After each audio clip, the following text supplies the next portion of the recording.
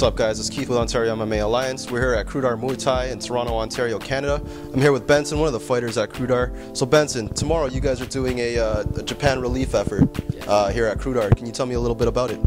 Yeah, it's very last minute, and you know, crew put it together. Every time something happens, you know, we're all very blessed here in Canada to have what we have.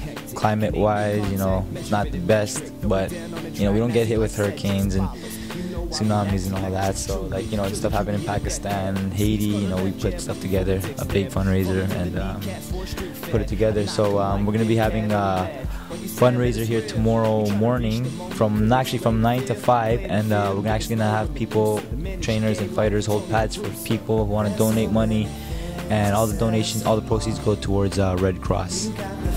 So express it all the way from your heart. We gotta let it flow. It's easy to come through a trial class and come in and check out the gym, but what makes you stay? It's the environment, from the teachers to the students. Sometimes you may be feeling tired, and everyone helps push you through the workout.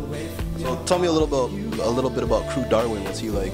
Krudar, he's a very friendly guy. He knows his Muay Thai. He's a very good teacher, and he helps all of us get better.